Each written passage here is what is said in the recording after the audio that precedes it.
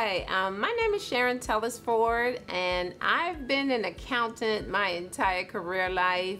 I really love bike riding. I love going to the movies and hanging out with my family. I was diagnosed in 2007. But initially, I did not want to get on the medication, so I waited an entire year before I decided to start any type of treatment because it was starting to affect my body negatively. I had 2 bone marrow aspirations by 2 different facilities, and I was told that I had MDS. I decided that I was going to go see an MDS specialist in New York. Well, when after I was tested there, they told me I didn't have MDS, I had PNH. So once I found out I had PNH, I kind of decided that I wasn't ready for treatment, but as time wore on, I had to start a treatment for PNH. Mainly impact my work life because I had to get treatment every other week, and I had to start taking off of work every other week, and I had to at that point in time resort to getting FMLA leave.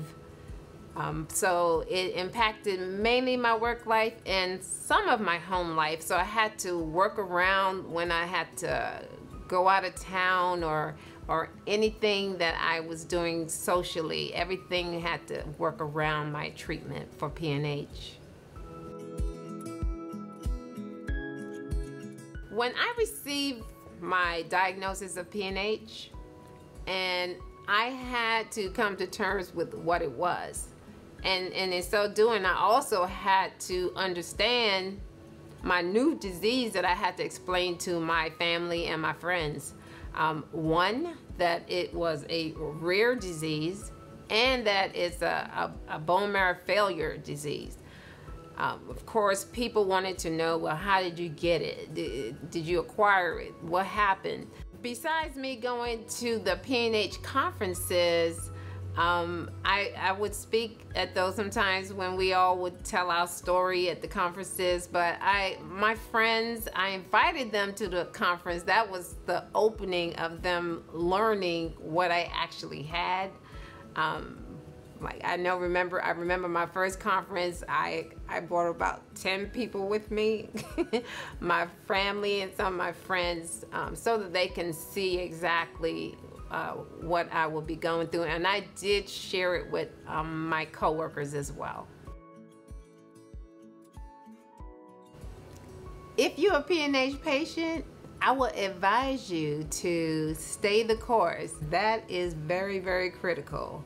I'll suggest possibly looking into getting into a clinical trial. I was advised by one of my PNH friends to do a clinical trial, and I said, nope, not for me. But a year later, I decided to do it, and it has worked tremendously for me.